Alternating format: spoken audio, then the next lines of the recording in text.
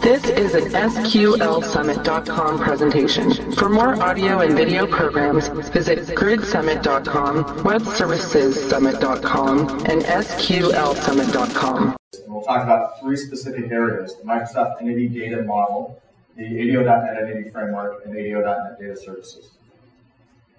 So the problem facing us really boiled down to the fact that programming data is still hard.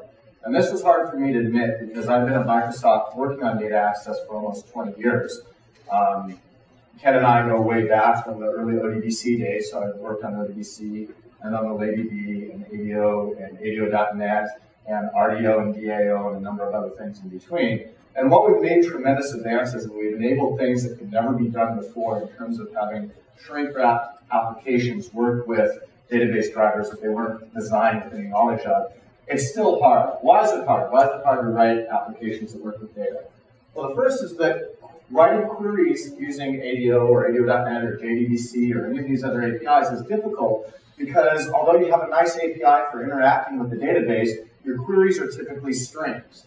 And when your queries are strings, you get no help from the compiler. There's no type checking, there's no validation. If you type something wrong or spell something wrong, or even if your syntax is correct but you misspelled the name, you don't know that until you actually compile the application. But even at compile time, you don't know it.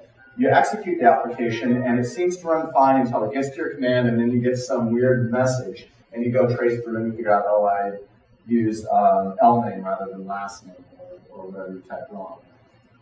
The results that you get back from a database are basically rectangular records. They're not, they don't feel like the rest of the application. They're not strongly typed. They're not objects. They don't have business logic. The database schemas that you are querying against, that you're writing or querying the application against, are optimized for storage concerns. So the whole relational model is all about storage concerns. How can you normalize your data to guarantee consistency? How can you partition that data and denormalize and renormalize it as a DBA in order to provide better performance, better scalability, better units for maintenance and backup and so forth? All of those considerations go into designing a database schema, not what would the application like to work with.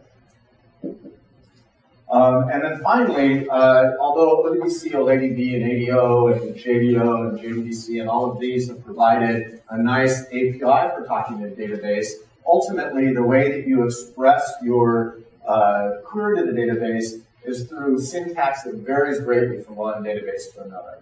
So as we all know, although SQL, there is a standard SQL language, if you're trying to do anything other than select star from customers, it's unlikely to work exactly the same across two different databases. Even then, depending on how you're qualifying tables with schema and database and so forth, you may have problems. So these are all problems facing us today when we're trying to access and work with data in the database.